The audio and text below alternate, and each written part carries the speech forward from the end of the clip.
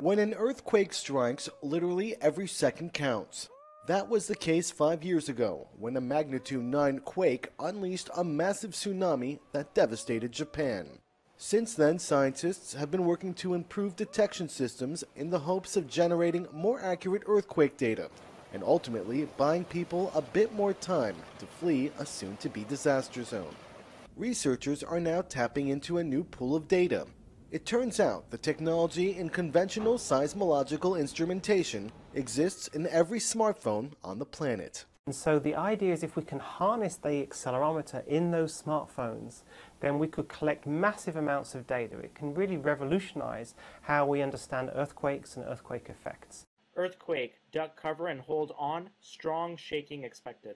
Richard Allen and his team have developed a smartphone app called MyShake that's designed to monitor a phone's accelerometer data.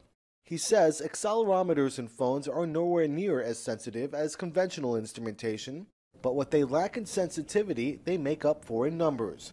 Real-time data from phones could equate to more warning time. So the amount of warning time we might be talking about depends, of course, on where you are relative to the earthquake. But we're talking about seconds, tens of seconds.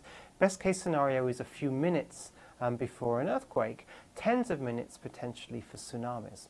Allen says many regions most prone to deadly earthquakes and tsunamis don't have reliable early warning systems. In those places, he says, this new source of data could prove to be a game changer. There's no seismic instrumentation, but there are many, many smartphones often, and so if we can harness those smartphones, we could provide some form of warning in those countries.